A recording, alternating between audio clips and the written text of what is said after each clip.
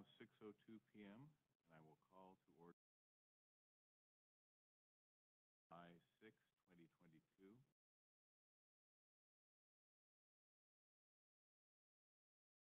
Due to COVID-19, regular meetings and public hearings of the Clark County Historic Preservation will be held in hybrid format with both in-person and virtual participation options for commissioners, staff, and the public. This will allow for safe participation by commission members, staff, and any citizen interested in. Those of you joining remotely via computer, you should be able to see tonight's meeting agenda on your screen.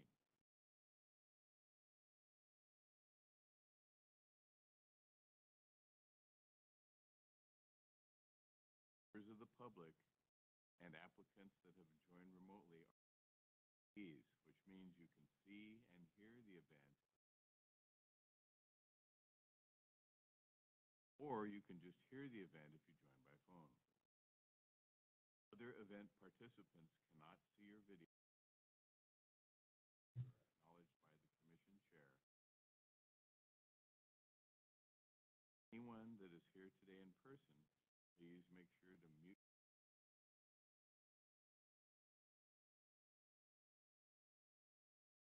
on the microphone by pushing the button on the base of the microphone, off by pushing the same button a second time.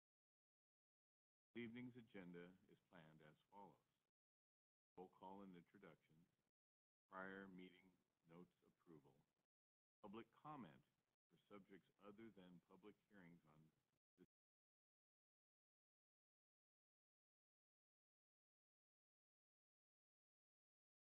about the need for documentation and review process prior to Vancouver Heritage Overlay Review for 614 Main Street. Committee updates and announcements, elections for chair and vice chair, old business and updates, good of the order, and adjournment.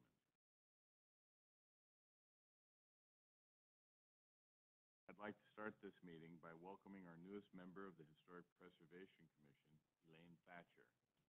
Elaine comes to us with degrees in anthropology and art history and professional work at Costume Society of America, Oregon Museum of Science and Industry, Fort Vancouver National Historic Site. Welcome, Elaine. We're delighted to have you.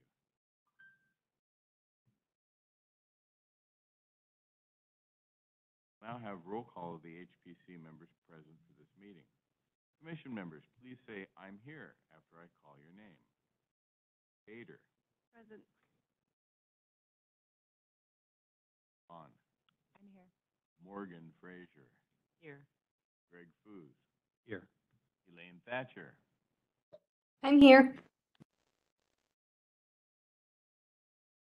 Moving on to meeting notes approval.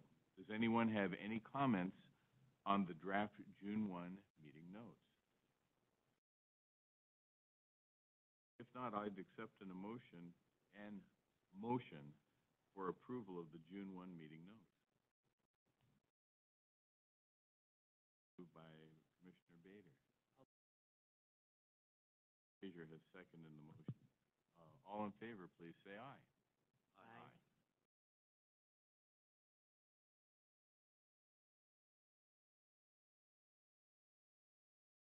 We'll now take public comment on any items besides today's meeting items. Please keep remarks brief and to the point. You'll have 3 minutes. Susan will provide instructions on how to make public comment for those joining us through their computer or mobile device, and for those of you who are joining by telephone.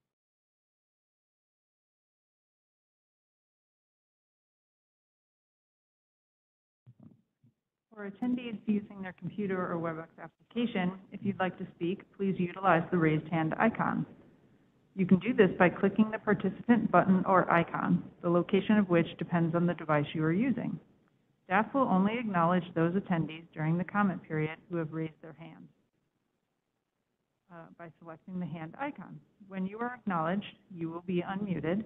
When you have finished your comment, please click the hand icon again to lower your hand. For attendees using the telephone audio-only option, you need to press *3 on your phone's number panel to raise your hand. When you are acknowledged, you will be unmuted, and when you finish your comment, press *3 to lower your hand. Please note, public comment is limited to 3 minutes per person in order to accommodate all speakers. And we have Holly Chamberlain with her hand up, so I will unmute you now. Good evening, Holly. Thank you, Susan. Good evening, commissioners, staff, and guests. I know that there's been some trouble hearing me in the past, and I'd like to confirm that you all can hear me this evening.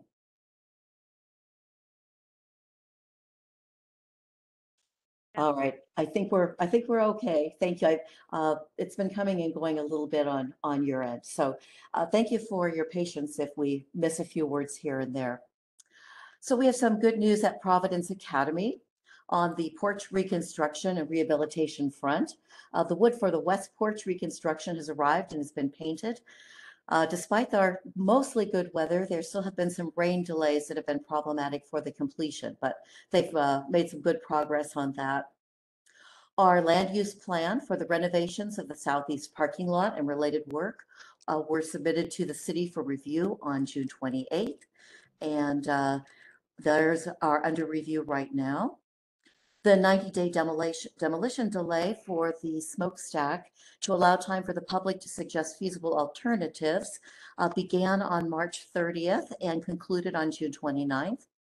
Pledges totaling $3,900 from 9 donors were received, and the trust did not receive any proposals for alternatives to demolition, and the dedicated email address for inquiries was not utilized.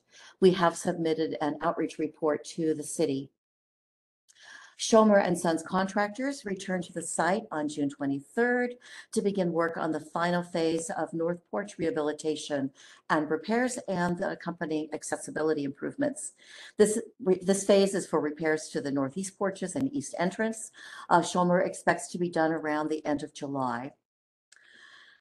Over on the Officers Row side of the freeway, we have good news that phase 2 of our Heritage Capital Project funding application for Howard House re-roofing and siding and gutter repairs has been submitted, and the Washington State Historical Society review is complete. We just learned today that the application will move forward to the statewide peer review scheduled for August. Thank you again to all of the commissioners for the letter of support that you provided. That kind of backing goes a long way in getting a positive review on these applications. The trust partnered with the Vancouver Barracks Military Association for a public lecture on June 23rd titled The U.S. Army's Love Affair with Coffee, which highlighted the creation of the first Army Post Exchange at the base here, which, if you did not know, was the first in Army history. The trust was pleased to host another Repair Clark County free public repair session. This one happened at the Artillery Barracks in June, which is another great way to connect people with historic buildings. The first Summerfest celebration on July 3rd was a giant success.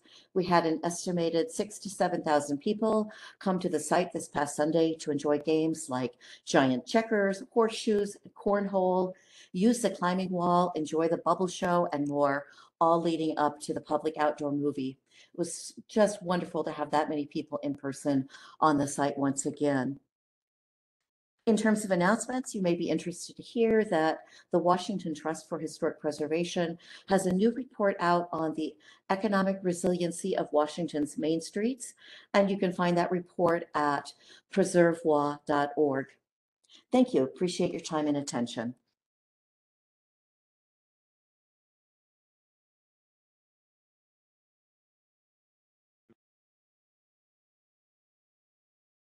No.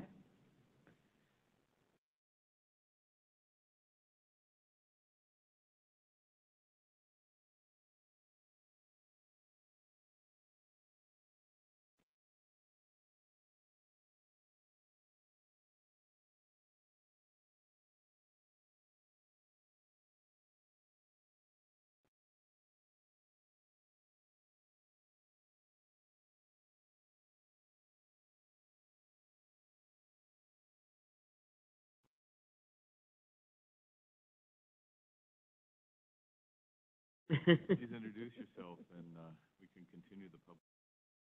Mr. Chairman, good evening, Commissioners. My name is Gib Masters. My wife Joanne is here with me, and we're closing on the Peter Flynn House next week over on 20th. And so I just wanted to come introduce myself. I'll let you know we'll probably be back, hopefully, the meeting next month to tell you about the plans for the house and a certificate of appropriateness we're going to need for one item that we're planning to do. But I'm going to meet you, sit through a meeting, see how things work, and then we'll be back hopefully next month. Thank you very much for coming. Very good. Any further public comment? Seeing none, it is now my pleasure to introduce former Clark County Historic Preservation Commission Chair, Alex is going to talk to us about the need for documentation and review process prior to demolition of the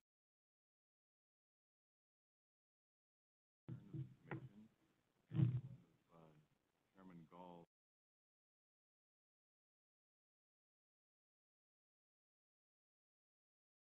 Evening, Commissioners.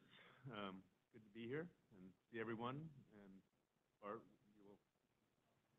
Okay. So I put together this presentation back in 2019, and I mean you can get it up there and look at the first title page. So a few of the things might be a little bit outdated, and I kind of went over it today, and it's the first time I've looked at it in 2.5 years. So might be a little not as smooth as it was when I gave it before. Yeah, and at the time I was vice chair of the commission, so it might seem presenting it as part of the commission because I was presenting it at conferences outside of the commission, and I wanted to plug the commission a little bit as I went. So there we are. And it begins with a little bit of what the Clark County Historic Preservation Commission does and what it is, and I think I can skip that portion of the presentation. So, so can you do the slideshow portion? Wish I had a little.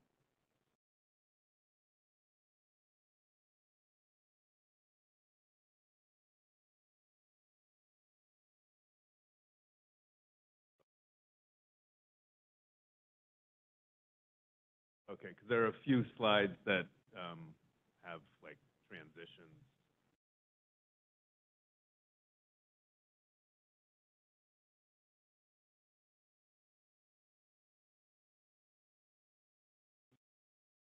Okay, so the problem. Currently, there's no type of review mechanism built into the demolition permitting process in any jurisdiction in the county to address historic properties unless the structure is on the Clark County Heritage Register or is within one of the 2 historic overlay zones in the city of Vancouver. During the 1950s and 60s, with the push for urban renewal, so much history, not only in Clark County but around the country, was lost, and that realization led to the formation of the National Historic Preservation Act, CLGs, historic preservation commissions like this one, and it helped slow some of the demolition that we saw occur, especially in urban centers. But we're seeing another pulse of demolition and development now, particularly here in the Northwest, and then Clark County's population is booming. And we have no mechanism for protecting these historic, particularly the historic homes. You know, and once these buildings get demolished, they're pretty much gone forever. And, okay, let's see, get caught up on the...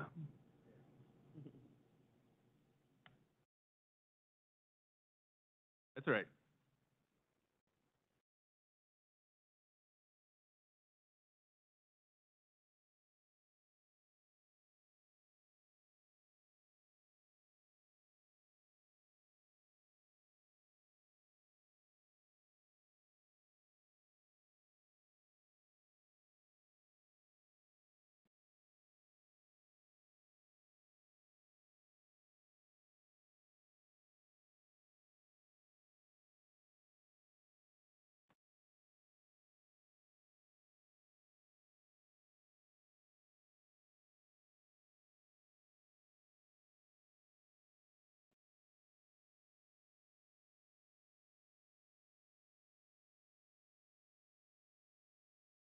space bar.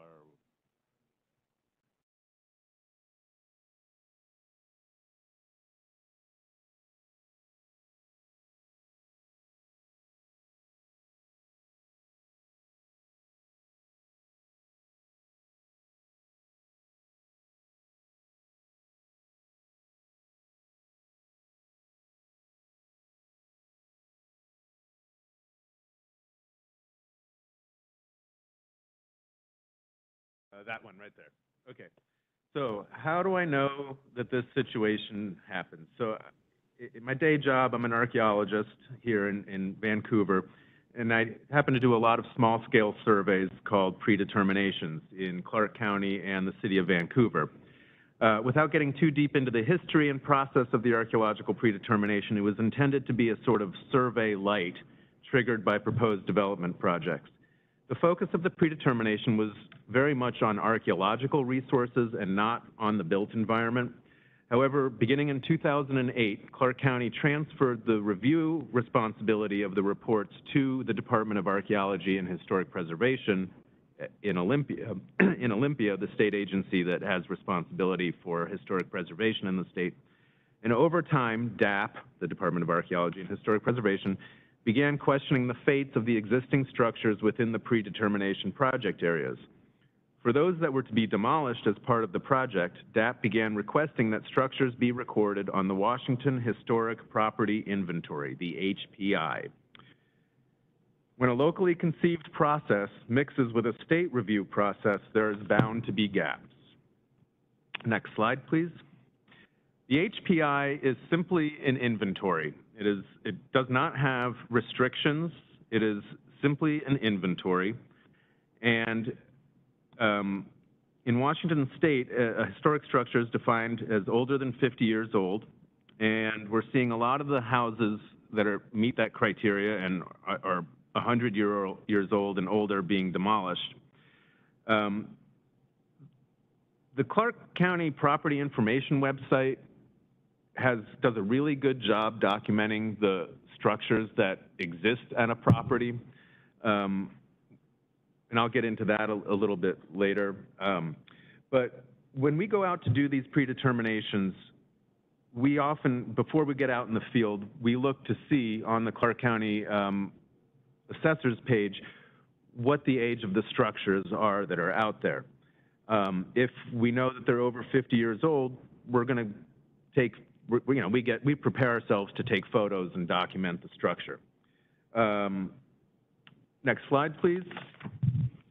But a lot of times when we show up, and so the previous slide showed a house, and I know it was really hard to see if you could go back to that one, but if you, so we did, and it's hard for you guys to see, but this house was constructed in, I can't even read it on my slide, but 1918. 1918, and the HPI on it says that it was determined eligible by DAP. So we knew it was already recorded, but when we got out there, what we found was this hole in the ground, this depression in the ground. Next slide. So that house was demolished between 2009 and 2011. We figured that out by looking at aerial photographs. But at least this one had an HPI filled out for it, so it was at least documented. Next slide, please. Here's another one where it looks like it was constructed in 1923 with an effective build date of something in the 40s.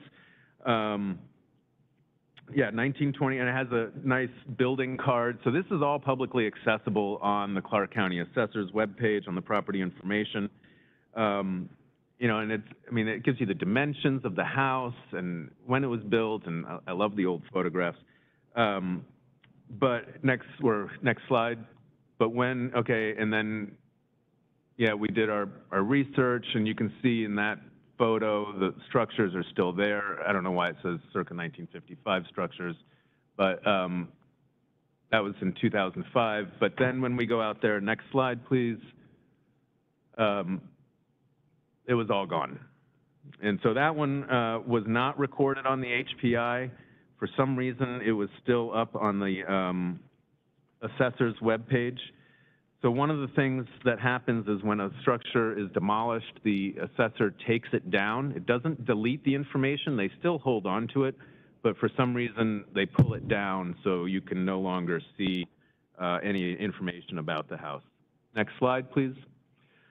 Many times it's past time for the house to come down, but that still doesn't mean that there isn't history to learn from it before it's gone forever. Documenting the structure, one way or the other, can preserve something, if only a record of the building's existence and appearance. This house was built circa 1870 by original settler John Probstel, for whom that portion of Clark County is named. When Clark County Historical Museum Director Brad Richardson heard about it, he and photographer Chris Walsh managed to document the house before its demolition. But that was really only through word of mouth that he was able to find that out and get out there before it was demolished. And as you can see, I mean, it's in rough shape, but the history behind it is pretty cool. And inside, they found, you know, piano and just, you know, I mean, there was artifacts laying around in there, so it was pretty cool.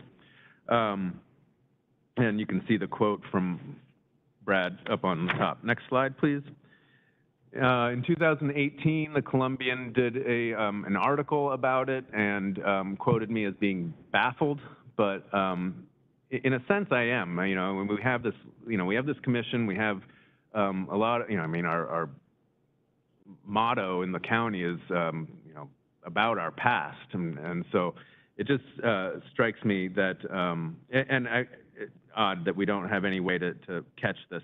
And it does say that the assessor's office deletes the historical information, but like I said, that's not accurate. Next slide, please. So I had a test case kind of land in my lap. There was oh no, this was okay. So 701 East McLaughlin House was a large American Four Square style house that I always drove by on my way to work, and I really liked the house. But it had sat vacant for years, and I suspected that, you know, a demolition through neglect was on its way. Sure enough, eventually it was demolished in 2016, and subsidized housing was built on its site. And when I went to go look at the assessor's page for it, this is what it shows up. So it's, you see there's no building, there's no photo, there's no information about when it was built. Everything is just gone. So in order to find out about it, you'd have to call or email the GIS department, the assessor's department, somebody, and they might get back to you a week or two about it. But so I decided to go looking for examples of demolition permits and processes around the country that do incorporate some sort of consideration for historic structures. Next slide, please. But starting with Clark County, I wanted to look at their demo permit application, which is one page and has 2 questions about the structure. What type of structure is it, and how big is it? And those are the only 2 questions. Next. City of Vancouver has 3 questions: the type, the size, and the description of the demolition.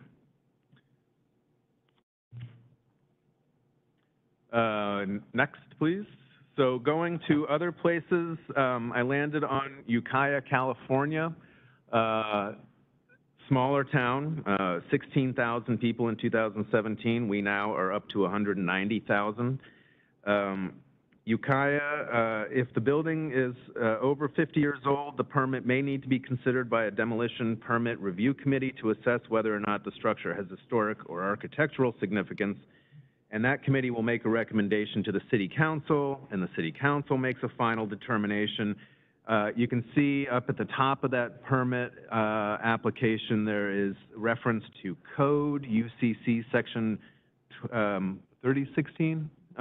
So I decided to go looking for that, and there's a lot of text on the next page. But as the main point of this is that there is a very involved process in Ukiah, California for trying to demolish a historic structure, including public hearings, like I mentioned, and it being recommended to the city council, and the city council getting involved in making a, and next slide. And if it's, oh, yep, that one. And then looking for alternatives, you know, in terms of market value and reasonable return. So anyway, this felt like a pretty heavy lift. Next one, looking for a demolition permit from other municipalities. Walla Walla, Washington, population 32,000 in 2017. They have, you know, I highlighted the sentence that buildings 50 or older require a 10 business day historic review. And then there's and then they also have an area down there that says provide photos of each interior room and every exterior face of the structure for any structure over 50 years old. So here we're starting to see a little bit of documentation built into the demo application process, but they also have a historic review process. Next page, please. And there is a sort of a phased approach where first there's a 10-day holding period, and if the structure possesses sufficient historic or architectural significance, it could be subject to a 60-day stay. And then also involves a public hearing, and I think there's even, and then they also consult with DAP over it. And I think somewhere in there may even be up to a year if the structure is considered significant by all the parties involved, and then looking for alternatives for demolition. Next slide. So in this process, I contacted DAP to see if they had any examples of municipalities that have some kind of review process, and they pointed me to Bellingham, Washington. For them, what they do is a demolition of a historic structure can trigger SEPA, the State Environmental Policy Act. SEPA is interpreted at the jurisdictional level. So Clark County has a code that says SEPA and county decisions, and it lays out how they interpret SEPA. So that would be one option in terms of doing that. Next slide, please. So one of the things that kind of came to the conclusion is that there's this spectrum between documentation, minimal documentation, you know, 4 photos of the exterior of a building, and preservation. And somewhere in the middle, there's a review period to figure out what should be done with a house. You know, at one end, there's the bare bones documentation. At the other end, the full-blown effort to preserve a structure. To begin with, we decided to consider what minimal documentation would look like when implementing into the demolition permitting process. It seemed that the easiest, most streamlined documentation would be taking the information already kept by the Clark County Assessor's Office and transferring it to the Washington HPI. Remember that the HPI is just an inventory of historic properties that is free, held in perpetuity, and open to the public. It also allows for updated information to be added to it, and it's a statewide central repository managed by the state agency mandated to keep this information. Next slide. So at this point, this is where my test case landed in my lap. I was at a party talking to a client who's a contractor, and he was telling me about a historic home that he was going to demolish soon because the new owners of the property wanted a bigger, more modern house.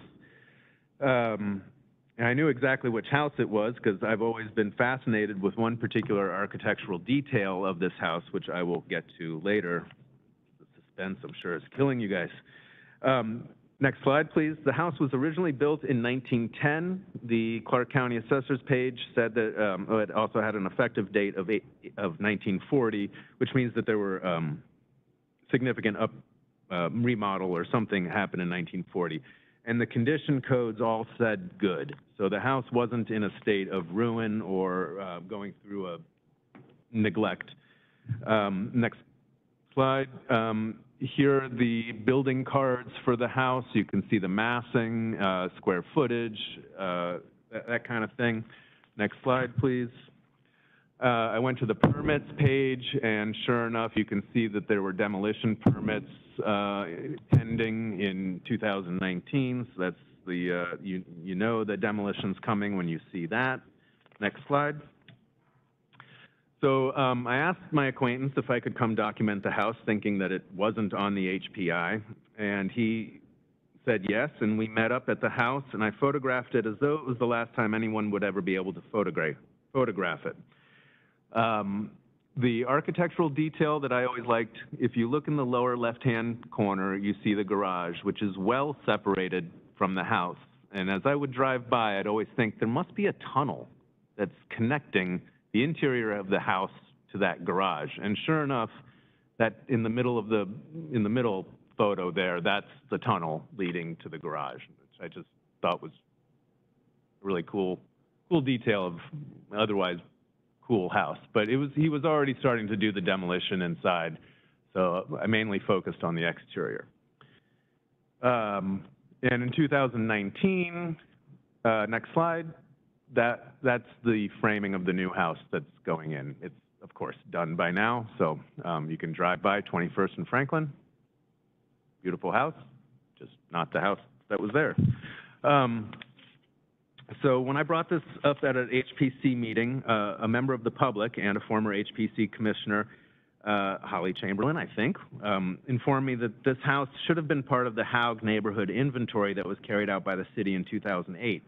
So I tracked down that document from DAP, and sure enough, next slide, the house was included in that inventory of the neighborhood and was considered one of the structures that was eligible for listing on the National Register, as you can see in the tiny writing on the right. Next slide, please. And the neighborhood in which it's located was nominated to the Washington Heritage Register. Haug neighborhood is on the Washington Heritage Register for encompassing the largest collection of still extant pre-World War II housing in Vancouver. It is now one house less, or several. Next slide, please. And because it was inventoried then, I figured it was on the HPI, went to look for it on the HPI, and yes, it had been documented, and well documented at that.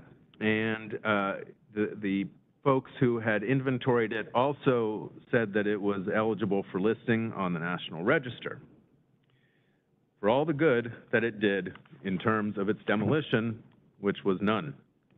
So, next slide, please. So it kind of brings us to the next question, which is what do we want to do about this, and how to implement some kind of review, and whether that review involves documentation of the structure before it's demolished, or a review to consider its historic significance, or a review to think about actually preserving it and options other than demolition. We were trying to brainstorm the most streamlined methods of documentation that would be available to the public in perpetuity. For me, putting it on the HPI would be the central place to do it.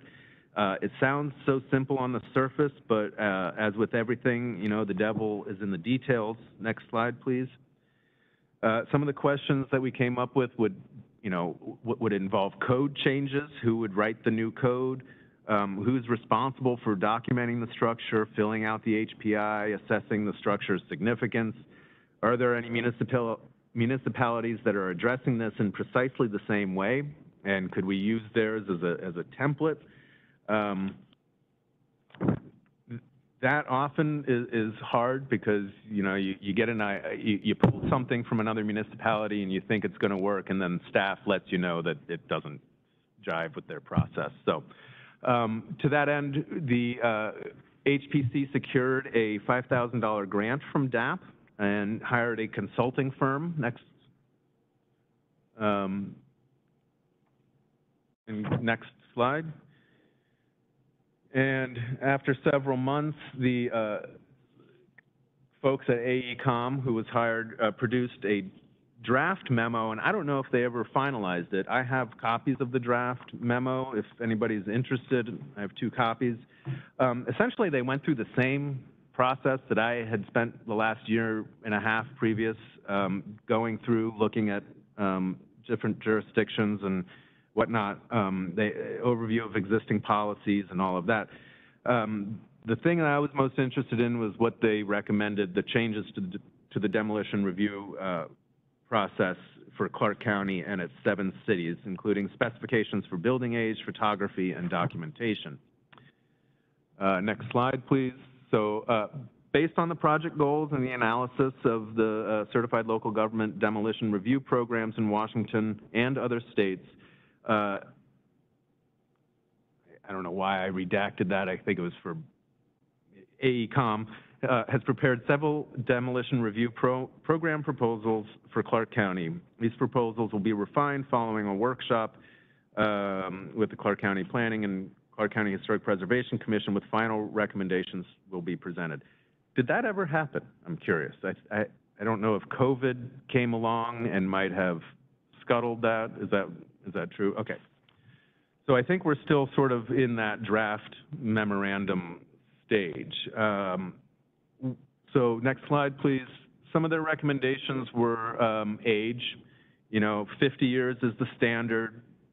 For Section 106 for big projects, you might have 45 years because projects may take several years. Another option would be setting a date, like, anything pre-1945. Anyway, they came up with several criteria for maybe triggering extra scrutiny during the demolition review process. Location, obviously historic neighborhoods might do it, overlay zones, that kind of thing. And then seeing if any of these buildings are on existing registers and inventories. Very few are. So we have a lot of historic buildings in the county, and very few are on any kind of register. The Clark County Heritage Register is the only one with teeth. Even the National Register has basically no teeth when it comes to demolition. But very few homes are on the Clark County Heritage Register, and they're put on mainly by the owners who really value it. They're not going to be the ones who are going to be putting in for demolition of their structure. So next slide.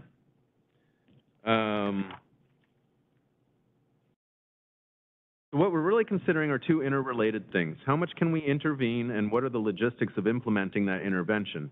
Each informs the other, which is a big part of why this has been a challenging endeavor. We're looking at far more than just pointing to an example we like from another city and copying it. We need something that works within the permitting workflow of our local jurisdictions. Oftentimes, a jurisdiction wants a policy, finds one they like, and are about to adopt it, and then staff lets them know just how big, what a heavy lift that would be to do in their system. The policy often then fails either because the practical realities prevent them from adopting it or prevent them from enforcing it. Our goal, my goal, is to come up with a workable solution before the fabric and character of our communities is lost forever. And that's pretty much it. I'm at the end of the next couple of slides are promoting things like the app and stuff of the HPC. I think 2 years ago, I was more on that preservation side of the spectrum. Now, I just would like to see them documented in some way before the demolition goes through. I almost feel like the easiest thing would be for the assessors to just leave all the information up and just say demolished next to it, and have, if a new structure has taken its place, that both of them would be up there and accessible. So, but does anybody have any questions? Yeah, Andy. We had the first exemplar of the house that you had the photograph, and then we saw the space where the house used to be. You said it was there sometime between 2009 and 2011. Was that the one at 72nd Avenue and 119th Street? No, I think that one was in downtown. I think that one was in Shumway neighborhood. Okay. Or, yeah, I think it was right downtown. Because something similar happened, the one where that development is being implemented on the, I guess it'd be the northeast corner of that intersection. I would say it happens about once a week for us. It's really, I mean, it's shocking. I mean, we go out in these we expect to see a farmstead, and there's nothing. There's just holes in the ground and concrete foundations. So, yeah, it's happening. And the thing is once they're gone, I mean, they're gone. And maybe each individual house isn't individually important, but taken together, we're kind of losing that history. And for folks who maybe grew up in the house or something, they have no way to go back and do any kind of research on it or anything like that. So it just, it feels like it shouldn't be that big an ask to have folks that are going to demolish a 100-year-old house submit 4 photos, one from each angle, and submit it. Maybe that would be something to do. Or like I said, I mean, it feels like the easiest thing would be for the assessors just not take down the information, just put a little star asterisk that says demolished. Addendum to the existing ones. Yeah, yeah. So. I have a question for you, Alex. Yeah. So I know you were on the committee that did this, when you do this professionally, but then you also, when you were on the Preservation Commission, worked with others, right, to kind of come up with a proposal. So I guess my question is, if that's kind of the simplest fix, or say the first step of the simplest fix, did you guys determine if that's something that our commission would need to petition the county to make that adjustment? Like, what would be the steps? Like, I hear that recommendation, but what do we, how does that unfold? The last hand I shook before the shutdown was Mayor Ann's hand. She had lunch with each chair of each commission, and I had lunch with her, and I brought this up to her. Jan, I think you were there, and she was very supportive, and she said, yeah, let's get something moving. Well, of course, the next day, everything shut down. I feel like starting with the city of Vancouver would be the easiest. It's a smaller jurisdiction, and things the way Vancouver goes, other municipalities, I feel like, might be more willing to follow suit. I feel like the politics are maybe a little easier in the city than the county. But so I feel like maybe starting with the city, and this commission being a both city and county commission, certainly within your right to write a letter or request a meeting or something to that effect. And I'd be happy to join if you wanted. But yeah, it just, years of sort of spinning and banging my head against a wall and just seeing this happening over and over and over again. And, just seeing those one-page demolition permits that, I hear get turned around in 48 hours. And it's like, oh man, 120-year-old house, just poof, gone. So. We had one internal staff meeting to talk about the logistics of Clark County not taking stuff off their website and not burying it where people couldn't find it without emailing GIS, and then COVID hit, and yeah, it all screeched to a halt. So we had at least started the conversation. I don't even think it's the same staff people anymore. Well, and that's it. It feels like we got to 3 steps into it, and now we're back at step 1 just because COVID and new staff and new members. So I have a question, which I know Bart or Susan will not be able to answer, but can possibly find the answer. We had the grant from DAP. Mm-hmm. And there was 2 steps left on that grant, which was the presentation here and the presentation to the Clark County Planning Commission. Those probably didn't happen. So the question is, did that grant get closed out and a report? Because DAP requires a written report on the outcome of the grant. Mm-hmm. So I'm wondering whether Bart or Susan could find out, did that happen? Is there still money sitting there for the consultant to finish their work? Because that would be good for us to know whether there's a potential to just pick this back up again. Yeah. and go on with those next couple steps. And then, for Mark, and I don't know if Jason's on tonight, but, you know, it would be really good if the city could start this conversation internally again about, you know, I mean, the GIS system is the counties, it's not, Right. it's not the cities. So, so anything that happens that is electronic is gonna have to have the county's concurrence. But Vancouver could certainly add additional questions to the demo permit and require, you know, the photography. The question that arises is, who's gonna monitor that? How does it get uploaded to the, you know, state Well, system? So, to do a historic property inventory form, you don't need to be a professional. We'll just start there. No. Anyone can do it. It's not cumbersome, it's free, and there are tools and people to help you at DAP. I personally lean away from the assessor and more towards DAP being the keeper of the information, because that information is out there in a public format, and you can go look up your old house if it is on there, and you can get a little bit more information from that document. I work in the Columbia Gorge National Scenic Area, and, you know, it is standard procedure, you know, that you record all of your buildings 50 years or older on an HPI form. And they don't even, I don't even have to determine significance for them, even though I do it anyways because I can't stop.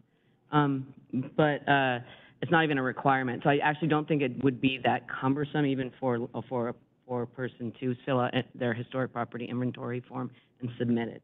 So that, you're saying that could be a requirement of whoever is requesting the demo permit is, not only do they submit photographs, but they fill out that, they have to fill out. Right, and it's basically like you're saying, it's survey light or whatever you want to call it. You don't have to get into the whole history of the house and the history of your neighborhood and to build the significance statement, which is the ultimate goal. But it might cause a review, if you can work with DAP and have them do a quick review, they could see that was part of the whole neighborhood, and they would have raised a red flag, you know, and that might have slowed that process down for that building to come down. So I'm an advocate of pursuing doing a historic property inventory form. And that's where I was 3 years ago. You know, for me, the HPI is the central repository of all of our state's historic structures, Yep. buildings, bridges, irrigation canals.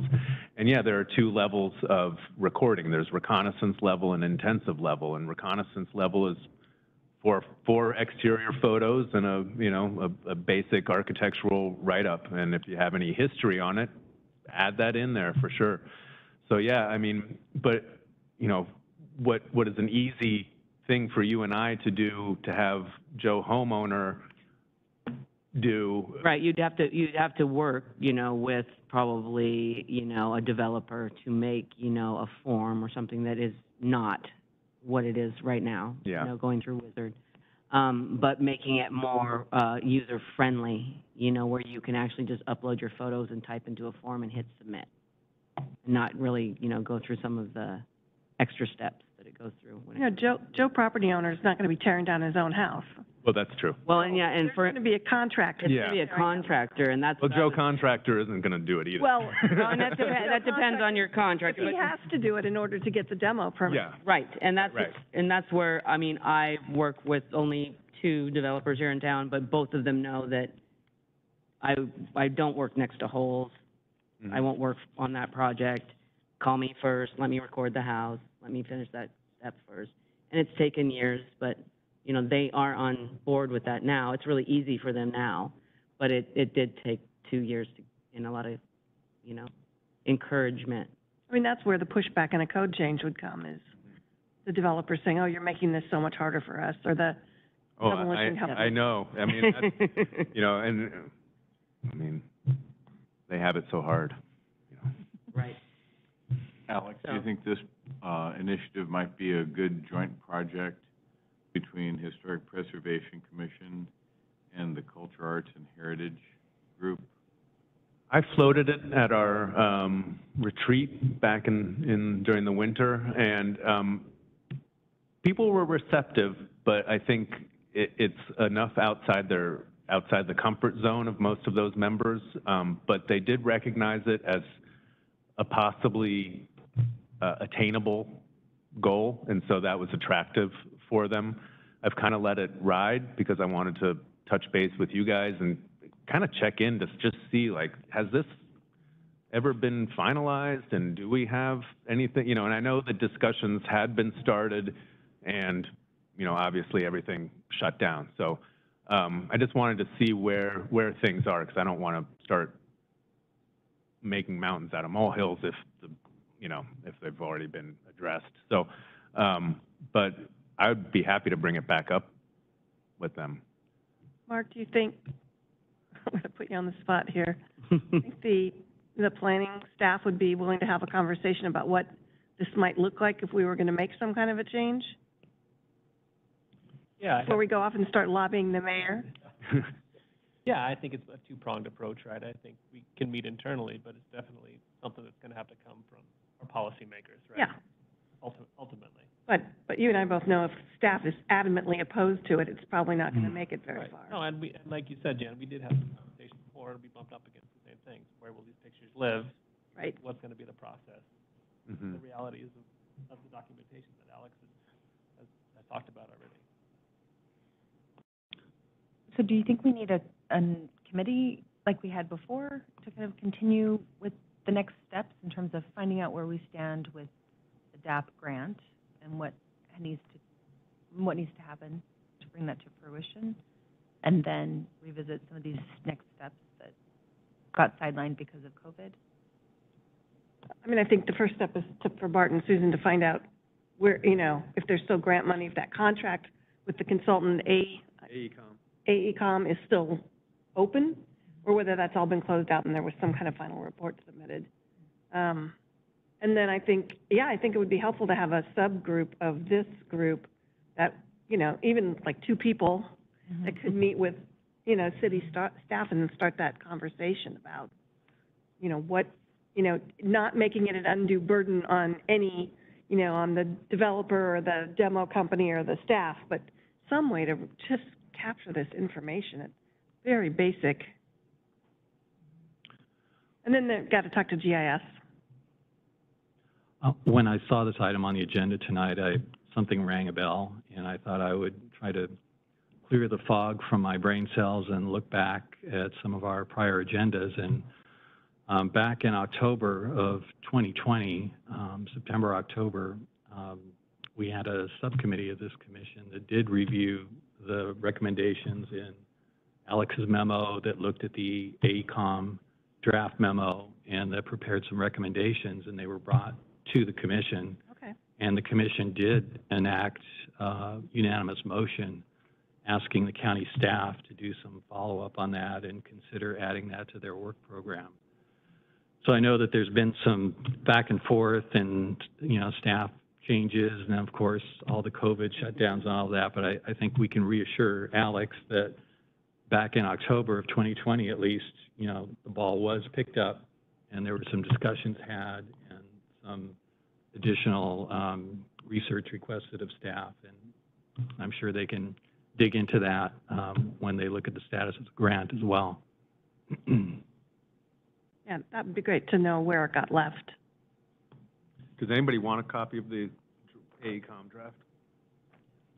Can you give a copy to Susan so she can scan it and send it to all of us?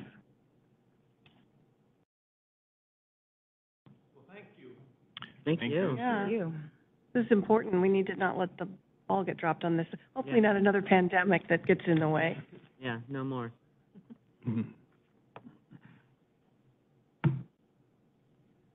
Thank you, Alex. Thank you.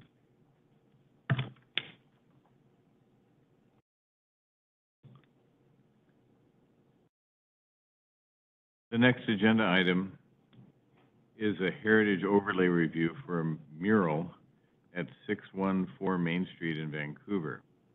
Although this is a public meeting, it is not a public hearing. We will be accepting public comment on this topic after the applicant presentation. But I must ask, do commission members have any ex parte contacts or conflicts of interest for this case?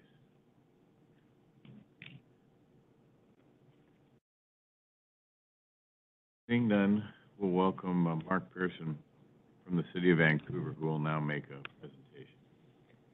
Thank you, Chair Greg. This is the mural at 614 Main Street, the Lucky Loan building that I believe, pardon me, the time is just slipping from my brain. I don't know when we looked at these improvements, but sometime in the past year, right? Right. I think Yeah. many of us went out there and Yeah. Right.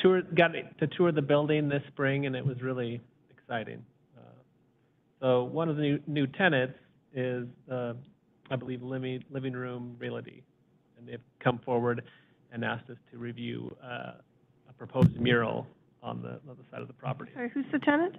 Living Room, Okay. I believe. But let me give a little more background. Sorry, I got off on a tangent there. So the 614 Main Street is within our Heritage Overlay number 2. The building is not on the local, state, or national register. But per our code, per the Heritage Overlay Code, exterior alterations are subject to advisory review by the HPC, and it does explicitly mention murals in here.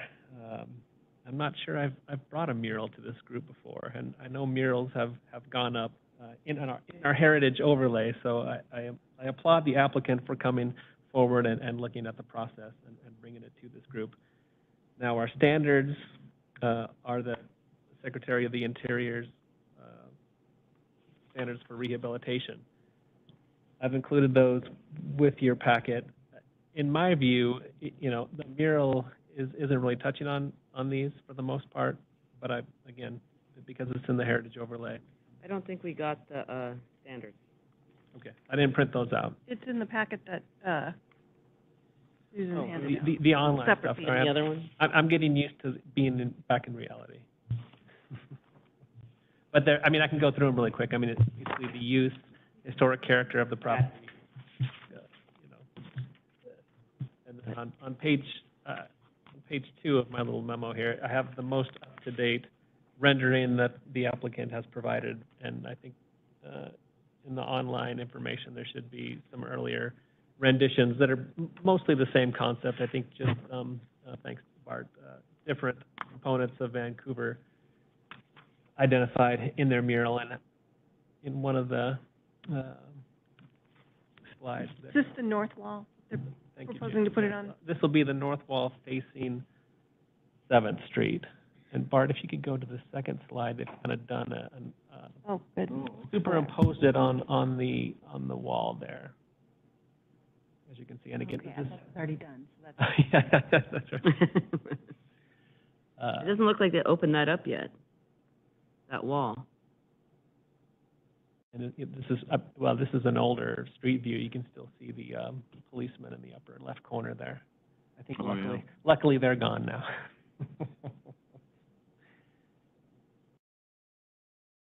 Just looking for feedback from staff. I do believe, I'm flying blind over here, I don't know who is online, Susan, but I know Whitney is the person I've been dealing with, but I think the mural artist was going to try to join us tonight too. I can't remember what their name was. There's someone named Annalisa. That sounds right. Would you like me to, and she has her hand up. But yeah, before we let the applicant speak, is there any procedural questions I can answer? No.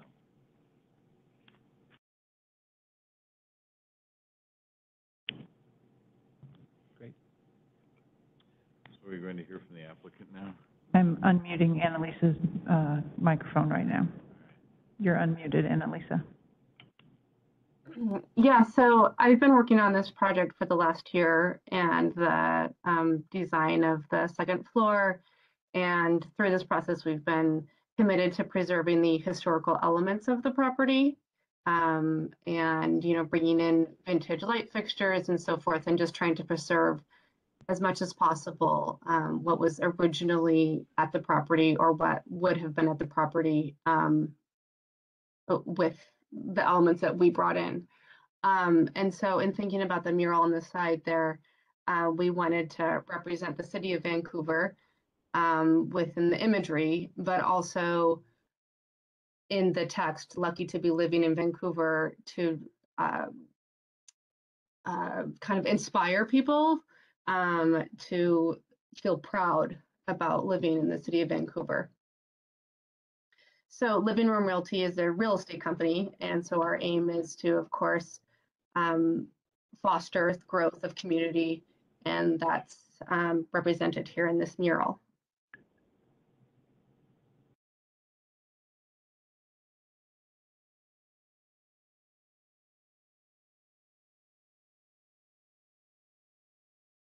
May I ask a question? Sure. Yes. Okay. There are two renderings. There's the one that we see right now that's superimposed on the building, and then there's another one that's very similar, just restructured. Is there a decision being made about which one is going to be used? Yeah, so if you Or- can scroll up on the larger image, yeah, at the top there. So we're going with this version at the top. We're actually in process of considering removing the Lucky Loans image that's right to the right of the fish and replacing it with the I-5 bridge. Of course, the Lucky Loans sign is a nod to the building and what it's been used as for the last several years. But we're not sure if that's something that needs to be included on that versus representing details of the city of Vancouver. So Just one mention here. If you do go ahead and include the Lucky Loan, it's Lucky Loan, not loans plural. Okay. So it would be a shame to have it read Lucky Loans in a permanent mural. And commissioners and Annalisa, the one I printed out is the one that Whitney had sent me on Friday, so on 7/1. So this should be the most. It has the bridge. Yeah, it has the bridge here. Perfect. Instead of the Lucky Loan, okay.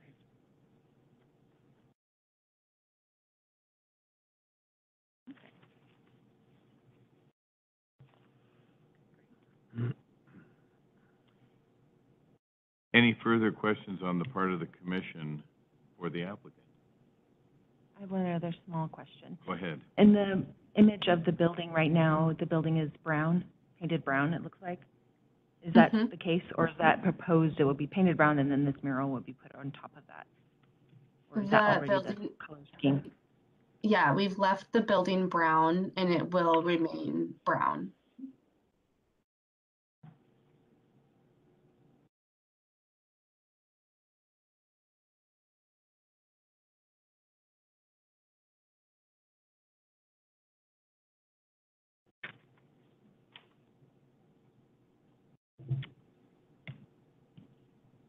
Does any member of the public have a comment? I do not see any hands raised. Staff will now provide instructions on how to make a public comment, but seeing none, staff will now respond to comments from the applicant and the public. Mark, do you have any further comments? Nothing additional for me, Chair. Thank you. The commission will now deliberate. And at the end of the deliberation, I'll accept a motion for a recommendation to the City of Vancouver. Any input from colleagues? Well, I think that the mural design is muted. It's not really bright, which I appreciate. I appreciate the neutral tones. I think painting on buildings is temporary. It's not a permanent change. I don't personally see a problem with putting a mural on the north side of the Lucky Loan, especially one with so much thought put into it. It's paint. It can always be painted over. Not in any way going to damage the actual historic character of the building. And it's attractive. It will just continue it's to an be attractive attractive in the neighborhood, in the overlay. Yeah. Bring people in rather than repel them, which is always good. Yeah, I'll also just say I really enjoyed the mural. I think it looks I really appreciate all the different detail that ties in Vancouver, things that are iconic to this area. I guess my one thought, though, is if you are considering taking out Lucky Lone, I think that is a nice nod to the history of the building. I think that a lot of people, at least local people, would recognize that and would appreciate that. That's just, this is advisory, so you can do what you want with it. But I did like to see that. That was nice. But I like the look of the one that you have decided you would, you're going to go with. So I don't know if you would swap something out in order to put the Lucky Lone in if you decided to go that way. But either way, I think it's, I think the presentation is very, like you said, uplifting. It's very positive. And I think murals really add value to a space. And like our role is to determine if anything will, negatively impact the historic integrity of the building, and this, as we've talked about, won't. So I personally think this is a really nice touch. I enjoyed the fact that the cursive L's are an homage to the former Lucky Lager Brewery, and that the Lucky Lone was so named because it was a place where some of my former colleagues at General Brewing would, receive loans. That was one of the historic reasons for calling it Lucky Lone before the credit union was there. What do you think, Greg? Great. Pardon? I asked him what he thought. Looks great. Well, we take a motion to accept. I'll move to accept the proposal for the mural. Is there a second?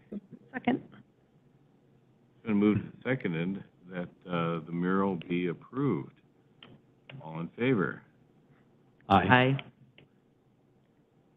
I would like to say I wish other building owners would take this much care with the design of their mural. Susan, we can please note that it was a unanimous vote. Elaine, did you get to vote on that issue?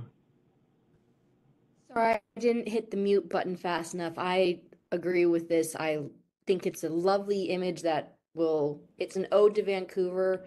It's paint, it's not going to destroy pieces, so I say approved.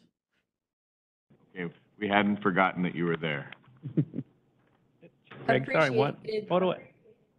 photo evidence is telling me it's Lucky Lone and Lucky Loans. It looks like the vertical hanging sign says Lucky Loans, and the horizontal painting on 6th Main says Lucky Loan. So maybe a half an S. Confusing. Depends on which store you enter. Depends on. Leave it to the planner. Material You're both you have right. to How much you're loaning. Yeah. Both right. Thank you for that clarification, Mark. We have some committee updates and announcements. Bart will now give us an update on the position vacancies and the application review subcommittee. Yeah, give me 1 second here while I change screens.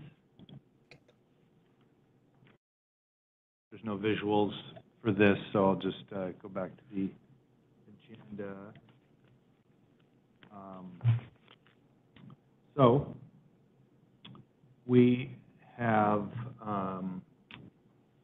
Elaine Thatcher on the web interface this evening, and she is our newest member. So welcome, Elaine. She was approved by the County Commission and signed her letter a couple, 3 weeks ago, maybe, along with Julie for her reappointment. And so we still have Julie with her continuity of service, so that's wonderful. And my understanding from Jason is that we also are very close to the approval of the recommended Vancouver appointed position, but they had to postpone their consent item from their June date to July. Do you remember what it is? Whatever next Monday is. I looked at the council agenda and The 11th. The 11th. The 11th.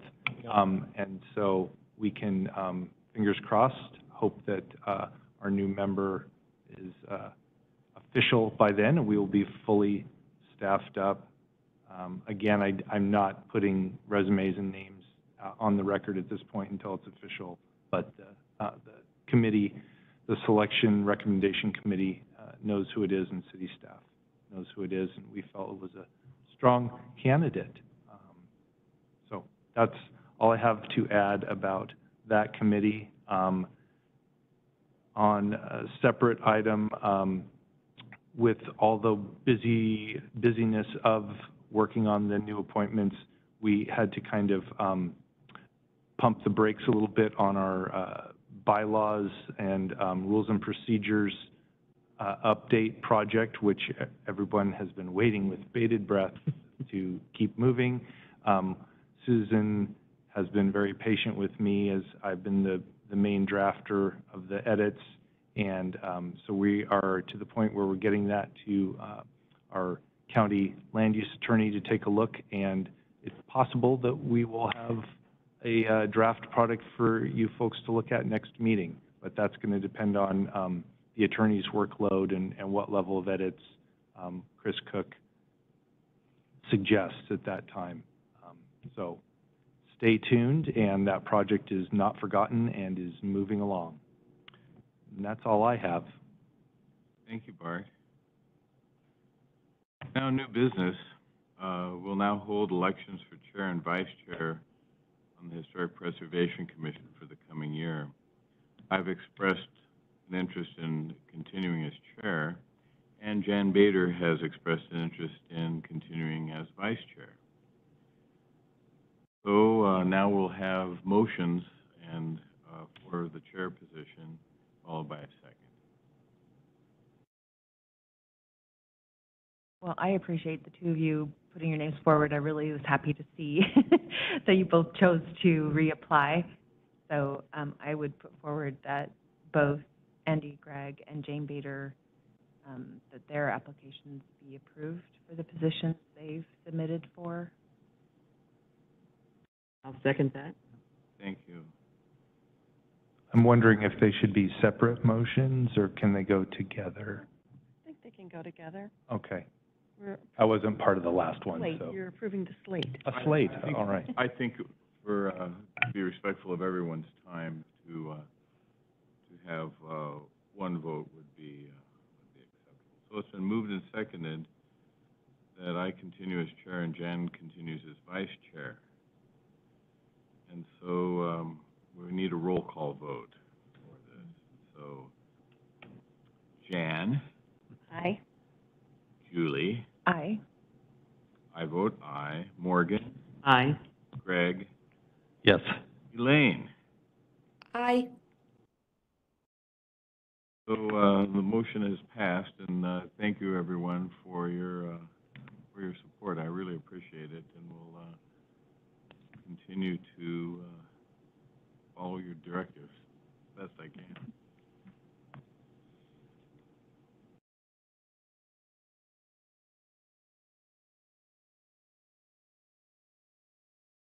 Okay. Susan, it's time to discuss Revitalize Washington conference attendance, which we preliminarily did last month.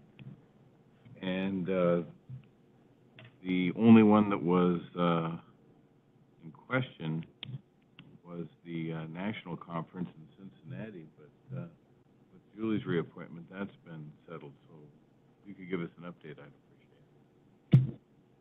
Yes, so in your packet, and on the screen is some updated budget information. Sorry about that.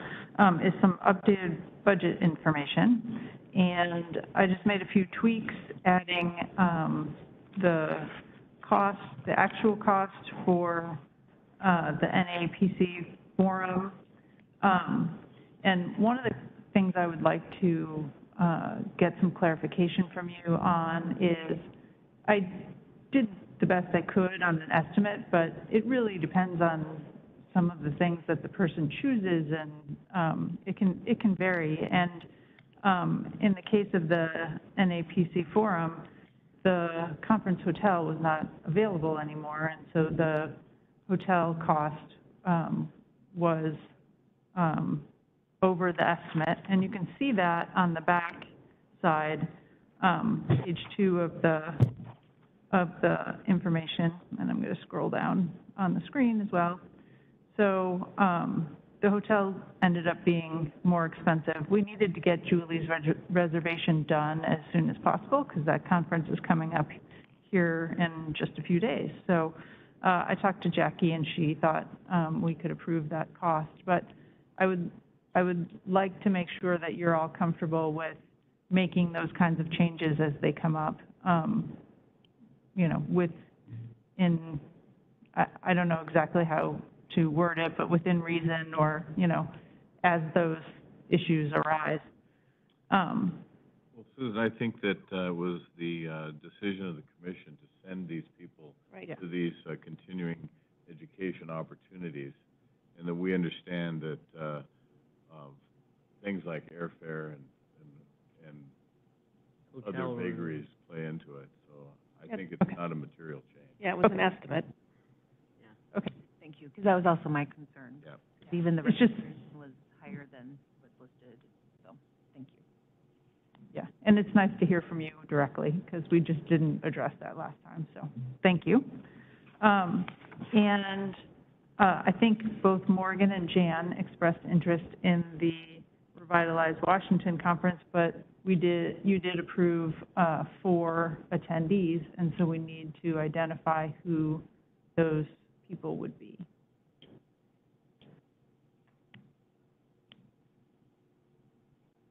Were we thinking about inviting some of our new, maybe Elaine, maybe letting her know about the conference and maybe giving her a little more information since she's new?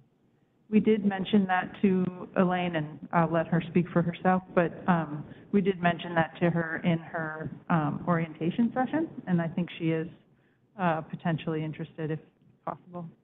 I'd like to Yes, also sorry, hold I'm that here. I one. just wanted to make sure no one else was going to speak first.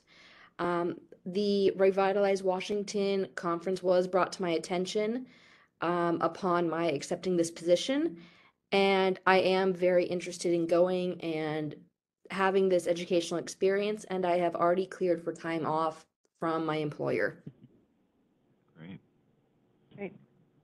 Who else assembled is interested in going? Well, I'm already registered, Okay. because I understood from the last time that we were like, go. And so wanted to take advantage of the early bird registration, Great. because it was cheaper.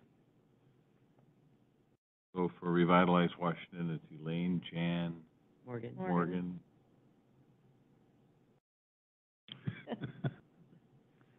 I'm not sure I'll be here. That's, Should we save one spot for Sure. our Yeah. commissioner to be added Mhm. next month? And if they decide not to go, and Greg decides not to go, Yeah, you could go, or I could go, Or but Julie I feel could like go? I'm taking the NAPC, and I feel like that's a big slot, so. Well, no, I would like to defer to that, because these opportunities are really investments.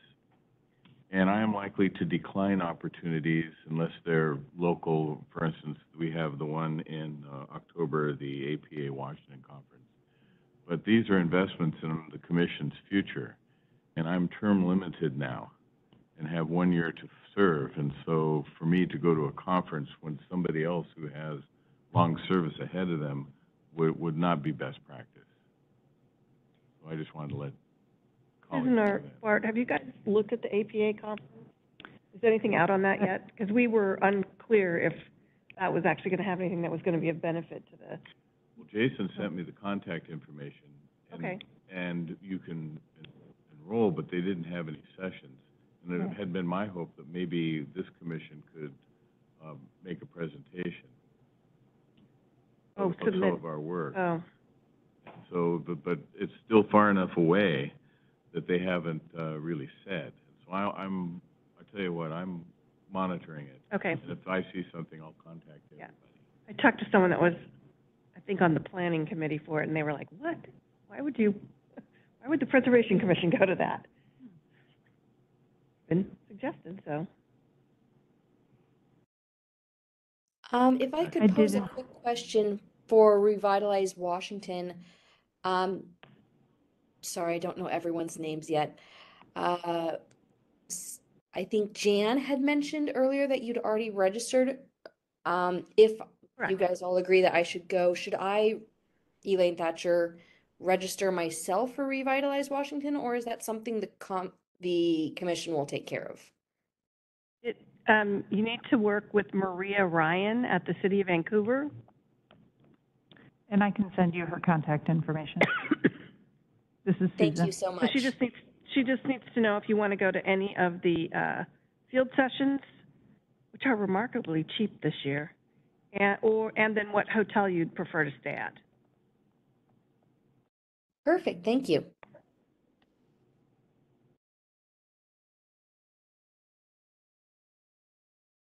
So maybe, since it's not until October, Greg, would we know from you soon enough for the fourth person, whether it's a new city person or?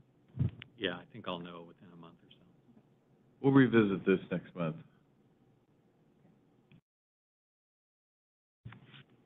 Thank you, Susan. Thank you.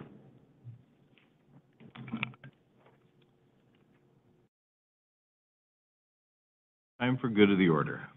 This is a time of our meeting where we celebrate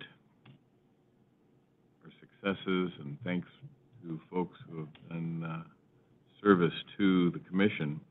So I'd like to thank Bart and Susan for setting up this socially distant in-person session.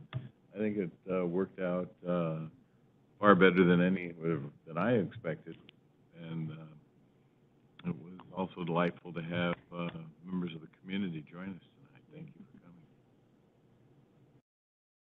coming. And I felt like it was much easier to hear, like Holly and people that were calling in, so good job, you guys. Yeah. Yeah.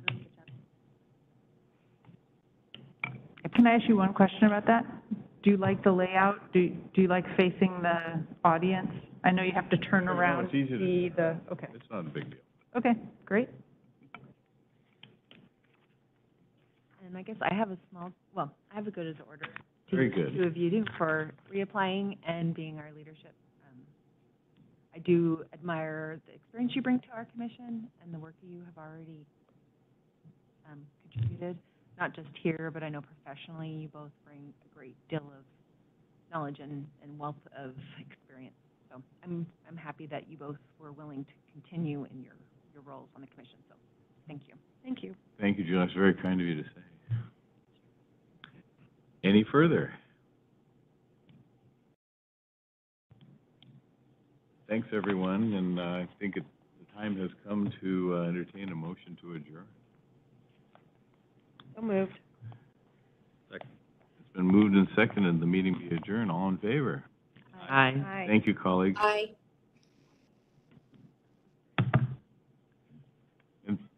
And thank you, Elaine, for joining us. Sorry I couldn't be there in person. I'm very glad that we have the remote option so that I'm able to conference in from 2 time zones away. Excellent.